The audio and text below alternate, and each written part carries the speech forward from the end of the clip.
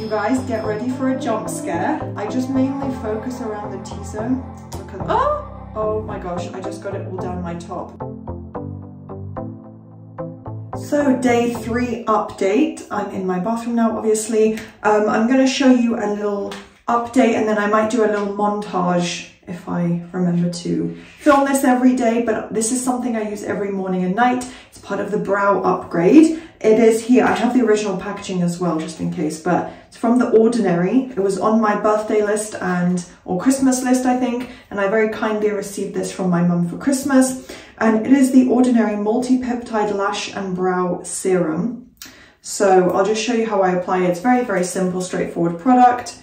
And I am reshaping my brows to get them more arched and higher, getting my forehead a little smaller without, you know, taking any drastic measures. I can do it in a really simple way. Testing this out, why not? Because I have had hair growth here. I've used castor oil, loads of other products. I heard good things about this and I trust The Ordinary. So we'll see how it works. It's also not very expensive. If it doesn't work, I tried it, no harm done. So yeah, I just applied it right here above the brows, you should have seen. And yeah, then I did reshape my brows. So I think I already showed the after in my first vlog clips. But this is what they look like now, all clean underneath, almost, you know, no hairs under on the brow bone at all now. So yeah, so they have got a slightly nicer shape. I still haven't dyed them yet. That is on the to-do list. Like I said, I'm taking it day by day, step by step. And then one more thing, this isn't what I currently use on my brows. I have before, this is for my lashes. Usually I take a Q-tip. I've done this on and off for years and I did notice when I was really consistent, a good change in my brows. So yeah, usually like with a Q-tip and then take a little bit of castor oil. This is the one I currently have. Got this one on Amazon. It is the banyan tree, but it's 100% castor oil, so it doesn't really matter who you buy from. And yeah, premium, cold pressed. I just like the sound of the product. Pretty bottle. And it obviously is an oil, castor oil. So I would just tip a little bit out. You can get a Q-tip, and I'm not sure I would personally recommend this, but I'm just telling you guys what I do. Obviously, please read all the labeling, you know, make sure the products that you're using are safe for use. Like for example, this is literally called a lash product, so you can put on your lashes. But with castor oil, please be very cautious and follow, you know, all the directions and everything. That's my disclaimer. I'm just telling you what I personally choose to do, which is to apply a little bit on the lash line on the outside of my lashes. And yeah, for me, it does help moisturize my eye area, kind of an anti-aging product, and also help my lashes grow, keep them in good condition, moisturize and whatnot. And then obviously I cleanse before applying mascara or anything. But yeah, so that's part of my lash growth journey. And then final update for this clip is my teeth. We're on day 3 now, and it looks really bright because of this. I'm in front of like LED lights. You can see a little reflection right there. But yeah, they are looking whiter, more even. Bottom and top row look quite even. I can see a difference for sure, so I'm happy with that progress. Really simple, like I said. When I wake up, I can barely even feel the mouth guards or whatever in my mouth, so it does feel quite comfortable to use day to day, and I'm happy with the results. They do look quite bright. So yeah, that is the updates for now. I have the Rosemary hair treatment up in my hair now, all slicked back, so I'm doing that for the evening. It's my second treatment. The first one was obviously in part 1 of this series, and my teeth look super bright in this lighting. We're on about day 4 now, so I might actually start to just focus on certain teeth. But also in different lighting, my teeth look slightly different shades of white. So here in front of a bright light, like they look super Simon Cowell-ish bright, but I'm happy with the results so far. As I've already said, no issues. It seems to be like evenly whitening all my teeth, so I'm happy with that. And yeah, hair isn't looking, obviously it's not really a flattering look and no makeup, but yeah, just wanted to show you another little hair update that this is about 3 days after the previous treatment. And yeah, a little teeth update for day 4. Hi guys, coming to you around day 5, I want to say. I have lost track. I'm sure I could like manually look back through my clips. You guys will know if you watched segment by segment from part 1 of my extreme glow up. I'm pretty sure it's day 5 now. But yeah, I am going to go by my teeth whitening in terms of how much product I've used, which is only 1 full syringe. And I've started on the second one last night. So I think I'm only going to go up to maximum 2 syringes of use because I'm already happy with the progress, with the results. The people that I've asked have said my teeth do look white and lighter. To me, they look lighter. So yeah, I think I really only need like maybe 2, maximum 3 more days of use. So that's kind of how I'm going by it. But yeah, let's say it's day 5, just over halfway done now. And yeah, like I said, it looks good. In this lighting as well, it's very, very bright. If I move back a little bit, it's still bright. Yeah, no, so I'm happy. We're almost there with my teeth. It's going well. Nothing's gone horrifically wrong. And yeah, there's still quite a lot to do for this video. So this is probably going to be like a midpoint update. Although my hair is nicely styled and curled today, I just lightly curled it with my Remington wand, I believe it is, and then put a little bit of hairspray in, which does add a little bit of nice shine. I am going to do the heatless curls as part of this video. I think I will also put in, obviously I have to finish my brows, which they are shaped. These are what they look like filled in. And yeah, so the hairs have all been plucked as necessary. Then they just need to be dyed. Do my heatless curls routine, tan my face, my body, do a little bit more like face mask skincare stuff. And I think that might be it because my nails are still holding strong. And I think that's going to be the rest of this video. But yeah, still quite a few updates to go. Skin and hair update. I am getting ready to do a shower, kind of an everything routine shower. First, I'm cleansing my face. This is what I'm going in with. Botanix Hydrating Micellar Cleansing Water. I'm at the end of it, so I thought I'll use it for this video. Show you guys. Oh. So I'm just going to cleanse my face. I had no makeup, just like a light skincare, quite a thick SPF, so that should be coming off. But yeah, I'm being quite delicate, by the way. Don't know if that's picking up on camera. Yeah, so I have my rosemary oil in my hair again. It's been about 3 days at least since I last did mine. So yeah, about 3 days is the interval, the space I leave between doing that routine.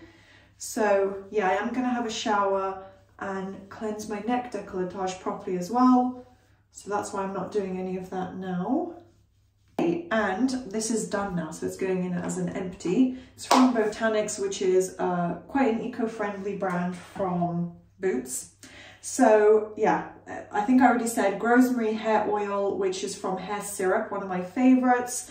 And I did show it in part 1, so that's why I'm not really doing, I don't want to hurt my hands, not doing an in-depth video of that for you guys. Okay, so the face mask, you guys get ready for a jump scare. This is the Ordinary, it's kind of their vampire facial. AHA 30%, BHA 2% peeling solution. You do want to be careful, so if you do buy this product and use it at home, just be careful with the application. Obviously, it's kind of like an acidic, exfoliating chemical peel. So yeah, obviously avoid the eye area, be careful when washing it off, don't leave it on for ages. But I just mainly focus around the T-zone. Look at, oh my gosh, I just got it all down my top. That's not good. So again, guys, seriously, be careful with this application. But yeah, I just kind of focus it mainly on my T-zone and then spread it outwards. It is quite runny, so yeah, be careful. It's not like a clay or anything. It's literally a liquid chemical peel. So I'm going to leave this on once I finish for about 10 minutes, no more than that.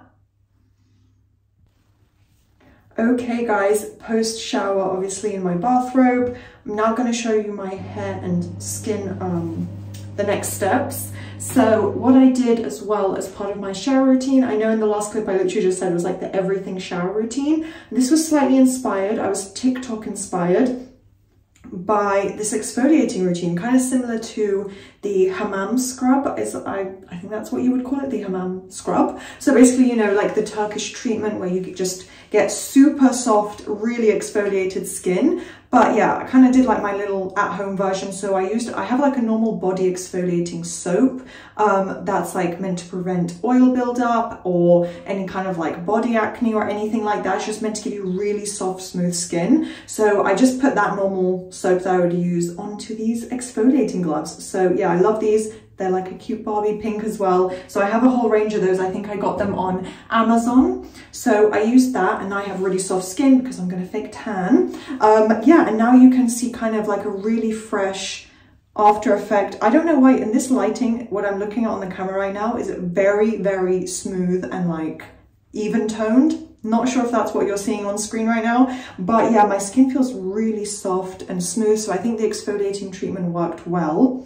So yeah, first I'm gonna do my hair, obviously get my hair out the way. We're gonna do the heatless curls routine. So yeah, going again, like I've said before, for the Sydney Sweeney Euphoria look. So I put it kind of in the center, and it doesn't have to be perfect, by the way. Okay, that was not good enough though. Okay, let me just separate. It's normally easier. I don't know why filming it, suddenly I just can't do it. So yeah, I would just curl my hair. The first bit looks really bad because it's not holding on to anything yet. It's not tied into my hair yet. So I do it like that. And this one was really cute. It's like from Lidl or Aldi, by the way. I got it as part of a Christmas gift. And yeah, it's just this really cute, it's giving like Taylor Swift Lover vibes, you know, the album colours, and from her Eras tour. So onto the next side now. Actually, I need to bring this down a little bit, get it, yeah, about even with the other side. I would say that's more or less the same height. So yeah, just keep wrapping it around, tying it up. And then whilst I'm doing that, let me update you guys on my skin. So the face mask was also to prep for fake tan on my face, which is going to be from Saint Tropez, which to my knowledge, when I've checked, they are definitely cruelty free. So I would definitely recommend the brand. I totally support them. So yeah, they've been the best. Like, it's not orange toned, but it gives you like an instant, after a couple hours, obviously once it's set and actually added color to your face, the end result is streak free, not orangey, not, you know, smudged or anything. It just looks like a really natural glow. I haven't even had people comment on it. That's how natural it is. It doesn't look like, wait, what's on you? Are you wearing like darker foundation? Like, did you fake tan or like nothing? It just looks really natural. Bigger scrunchies on here, by the way, because on my fringe kind of bangs area, I used the smaller ones that came within the set. And then here, yeah, I just used my own scrunchie. So the sides are a little bit uneven, but if you can see the height and everything is more or less the same on each side. So for my skin, as I said, Saint Tropez, it is the Everyday Face Cream. This one does say medium dark, but I promise you it's still very natural. You'll see tomorrow morning, it's really not that crazy, and I'm pale.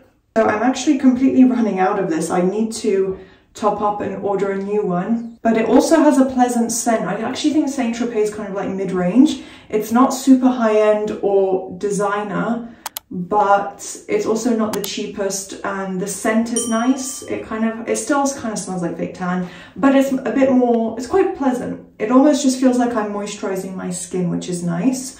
And yeah, so I'm going to use this, and I'm also going to sleep in the heatless curls overnight. I'm not sure what, you know, generally people say is the right routine. For me, I like to put it on straight after washing my hair, so my hair dries into the curls, literally. And yeah, then the next morning or afternoon or whatever, I will take them out, and usually they are really tight curls. Good morning, guys. It is the next morning, of course. The hair kept up. I have a little piece at the back, if you can see there. It's come loose, it's become a little unhinged there. But other than that, yeah, it stayed intact. It was relatively comfortable to sleep in. I'm used to it now. And yeah, what I'm going in now with is the brows. I've done a little bit of a cleansing routine. You can see my face, I'm like first thing in the morning. But yeah, I'm going in with the Eyelure Dye Brow Permanent Tint for brows. Don't worry, it's not, like I said before, it's very, very easy to use. It's a really simple product. And yeah, so I've got the little kit here. It's very, very simple. You just mix, this is like, they call it dark brown, but it suits my hair color. But I would say if you're genuinely blonde, like a full-on blonde, then maybe don't use this, use the blonde ones. But yeah, I'm just going to squeeze some out of here. I have bought another kit because this one is almost finished up. And also you can see the results of my fake tan. There's one area where here, I know I was saying how good it was, and it normally really is. Here I just didn't blend it out properly above my eyebrow, and because I had freshly washed hair, and also yeah, my hair was like this, I probably didn't go far enough into the hairline area, so there are little lines here which won't show unless I have my hair tied up, but other than that I think you can see it adds like a very simple natural glow. So yeah, don't be scared about using a little bit of like fake tan developer for your face. And now 5 drops of that to develop the color. Got my little spoolie brush here, and then mix all of this in. Okay, and then the same way you would with an eyebrow pencil, you just start running it through the brow like that. That actually looks really good. Normally they look so much like thicker, like little caterpillars. If you've seen it on my first channel where I used to post my vlogs, and it's just coaching content now, but if you watched any of my little weekly vlogs and beauty updates, you'll have seen how crazy my brows can get. So yeah, this I'm just working all through the brows, and then I'll wipe it off in literally 2 minutes, and then I'll go in with the second application just to use up the remainder. Very light second application, but it's worth it. So I will be back in a moment. So the second application is done. I'm now wiping it off with tissue, and just going to make sure that all the residue is gone, because you don't wash your brows after this, you just wipe it off. So I'm going to get second tissue. There we go. Like I said, again, nothing to be worried about. It's quite natural. It's buildable. If you weren't happy with the results, you can, you know, go in again. Just filled out my brows, gave them a nice shape, makes them look defined, saves time. It's like that, you know, being high maintenance to be low maintenance thing. And these will last, I want to say a couple of weeks at most. They do say 6 weeks, but I really don't think the color is that intense. I feel like after a week, this effect starts to fade, but that's still really good value considering this whole process is literally like 5 minutes. So those are my brows done. That really looks a lot better, more put together with the fake tan. My skin looks quite glowy. We'll take the hair out. I think I'll take the hair out right now. But yeah, you can also see my tan. I fake tanned. If I move back a little bit, there you go. You can see. Yeah, and on my hands it came out quite nicely. So yeah, now let's quickly take out the hair to get the full effect. I will just show you one half on one side to show you, you know, how it looks straight away. And me, oh, and now how have I messed this up? And what am I saying? The process of how I just take these out is very, very simple. You just kind of untie it and then unwind it. And then same here, and because it's like a satin silky material, it's very, very easy to work with. So there we go. And yeah, so I'm going to work on the other half now, but I'm going to brush out these waves. But there you go, look at that. No heat, overnight, took 3-4 minutes to put in. Perfect. And now we have the finished result. So with my hair, I put a smoothing cream from Aveda through the lengths, and then kind of just smoothed it down, brushed through it. Well, I brushed through it and then I put the cream in to make sure it kind of stays smooth. So it has some nice volume and curls, which are much more hair friendly, you know, heat free. There's no heat products on this at all. And it literally took no more than 10 minutes to complete start to finish. So that is my hair glow up, because I didn't just style it. I actually did a routine that I can do every time I wash it, really. So yeah, loving this end result, and especially the volume here by my face. I quite like that. It's kind of a little bit giving Farrah Fawcett waves. Skin is looking nice, a little refreshed, no makeup. I am standing in front of natural lighting, so obviously, yeah, I'm trying to look flattering in this video, but with my brows as well, I think, yeah, it looks nicely put together. I don't need makeup. I look refreshed, a little glowy. My tan, I'm not sure if it's fully showing up in this lighting, but yeah, like I said, it adds a natural color. I am going to wash it off like when I properly shower again tonight, and yeah, so it's going to wash off a little bit, but it's still going to have this nice glow, which in real life, it does look darker than what is showing up on camera, but it still looks nice, natural and glowy. So definitely happy with these glow up results. And finally, my teeth. They look very light in that lighting. But yeah, I have finished now. So they look very, very light. Well, not even just light, they look white. They look perfectly white in terms of the result I was trying to achieve. So yeah, definitely happy with that. And I'm going to finish up, I think, with that. So all my routines are done, and then I will just, you know, refresh week to week with my tan and brows as needed. I hope you guys enjoyed this video, and yeah, do thumbs up, subscribe, turn on the notification bell. Let me know what else you'd like to see in the near future, any other kind of glow up style videos, because I can definitely do that. And I'll see you next time. Bye.